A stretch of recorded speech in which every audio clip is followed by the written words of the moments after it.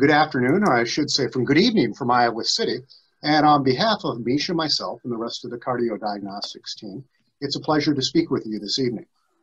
Now, the statement that the vast majority of heart attacks and cardiac deaths can be potentially prevented was true when most of us went to medical school, and it's still true today.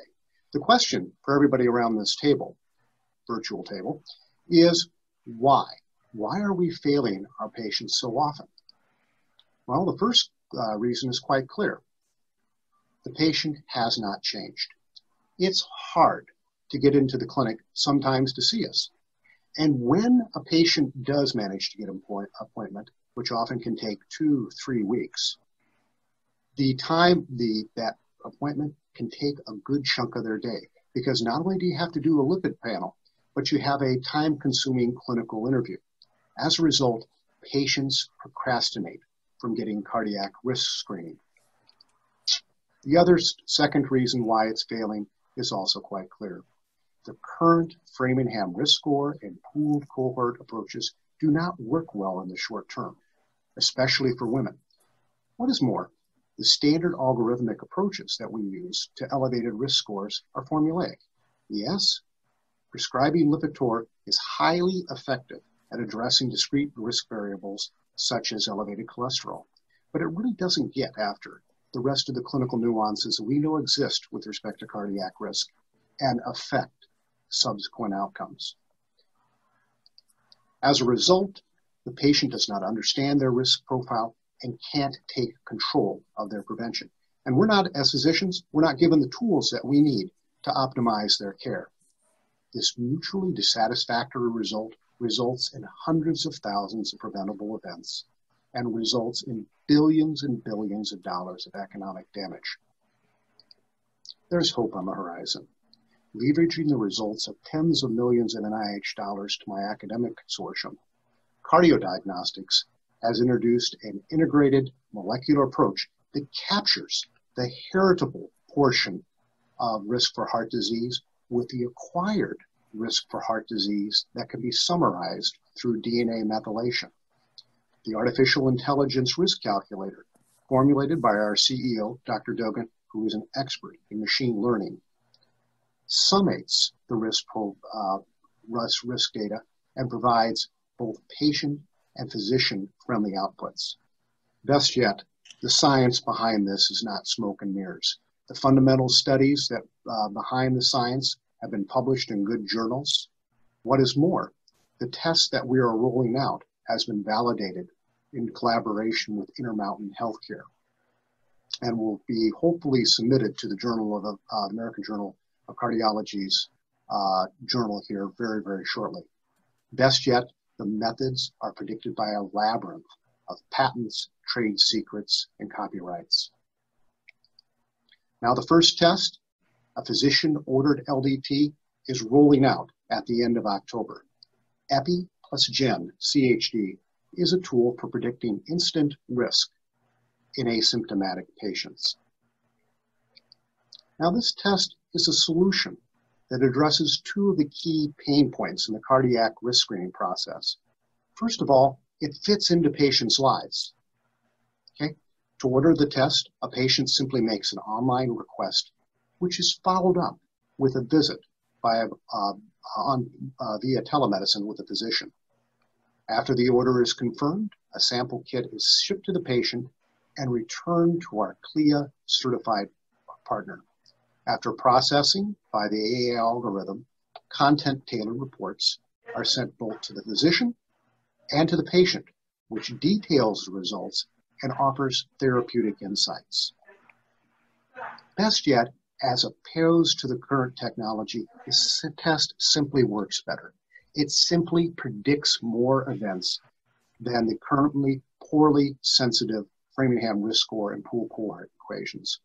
Over a 3-year risk window, our test has nearly 80% sensitivity while maintaining 75% specificity, which provides us with an unparalleled opportunity to work with our patients to prevent what was previously unpreventable. This is a value proposition, okay? We're initially offering this test at $350. However, since the test is over a 3-year risk window, essentially a 3-year risk assessment. And as clinicians, we know that things can change rapidly over a period of months or years, and their biology changes in that same period of time. We're recommending repetition of testing within 3 years. Now, initially, like all LDTs, the tests will be out of pocket, but it'll be eligible for both SFSA and HSA patients.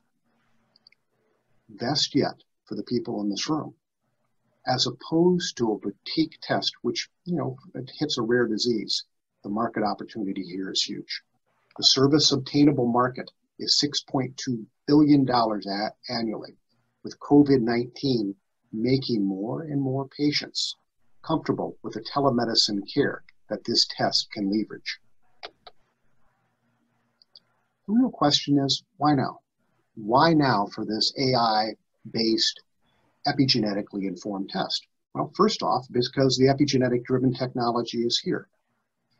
But in addition, there's increase in awareness by consumers to the value of prevention. Furthermore, secondary to COVID-19, you guys have probably heard about that before. Telemedicine approaches to implement our approach are not only here to stay, but they're going to become more and more common. What is more is COVID-19 may have some cardiac complications, and that is increasing people in understanding the value of prevention. Next, the introduction of epigenetically informed tests, such as Cologuard, is educating both the clinician community and the lay community in the value of epigenetic tests. But most importantly is, we have surveyed physicians like the people in this room, and they have overwhelmingly told us that this type of product is needed. Now, to be sure, there are competing technologies out there for screening heart disease, but none of them check all the boxes that are needed to survive in the coming environment. And we believe that our approach will eventually capture the most lucrative portion of the cardiac risk screening market. The best part about Cardio Diagnostics is the team. And I think we really should spell Cardio Diagnostics with 2 T's. Now, the first T would be for technology. And I assure you, our methylation sensitive digital technology coupled with AI is state of the art. I encourage you to read the articles. But the second T in Cardio Diagnostics would be for team. And I really, really believe in our team. Okay, I'm a board certified NIH clinician. Unfortunately, I'm not a cardiologist, I was put in the advertisement. I'm actually an inpatient psychiatrist. But I did hang out in the basement of the Human Genome headquarters for 6 years, and I have 15 years of experience in clinical epigenetics.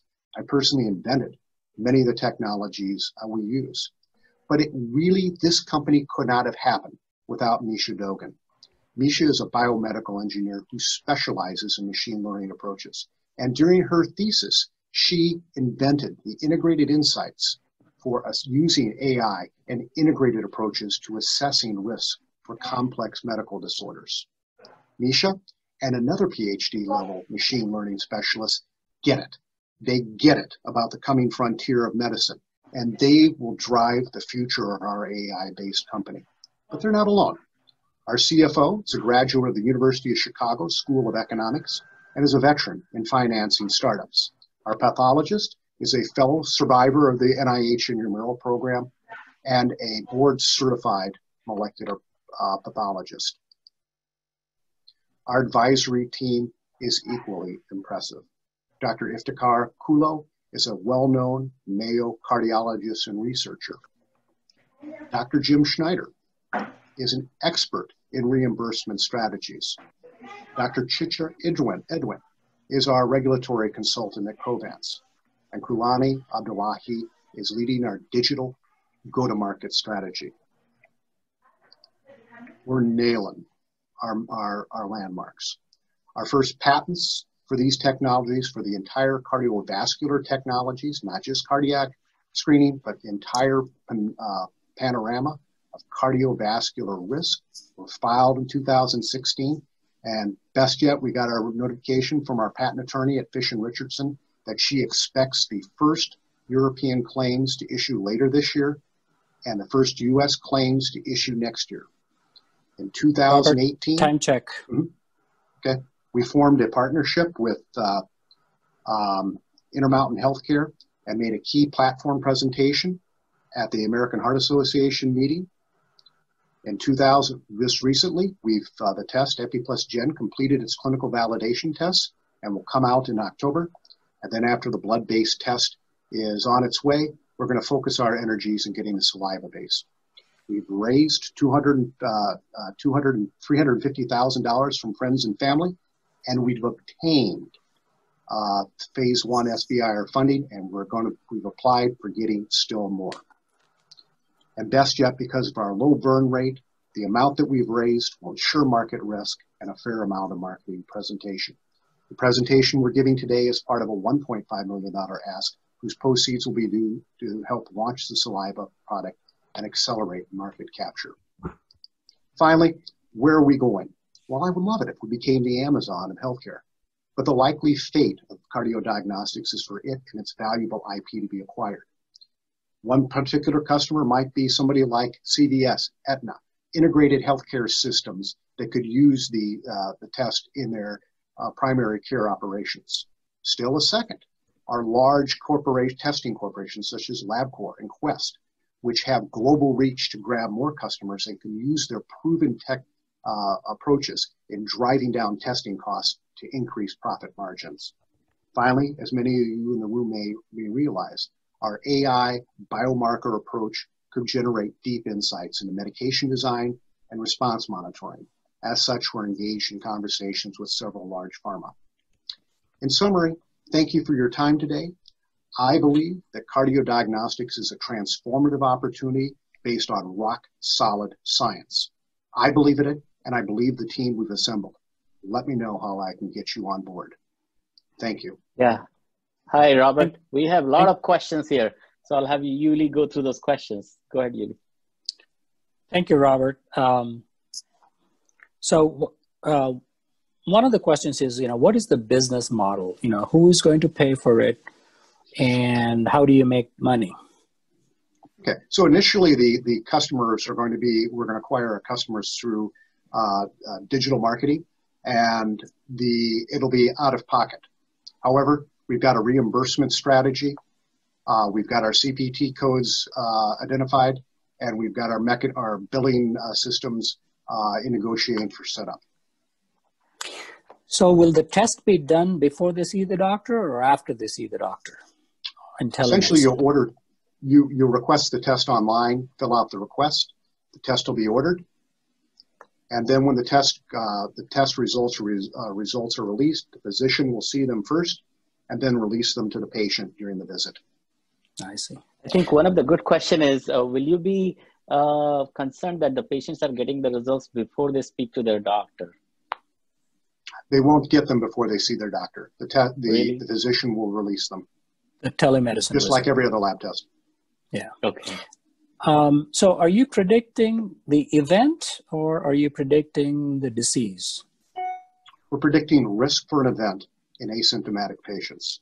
Okay. Now, down the line, we're going to be working on a test for prevalent heart disease. So if you think the incident risk for heart disease is, you go look in those articles and we've shown how you can generate a test for prevalent heart disease.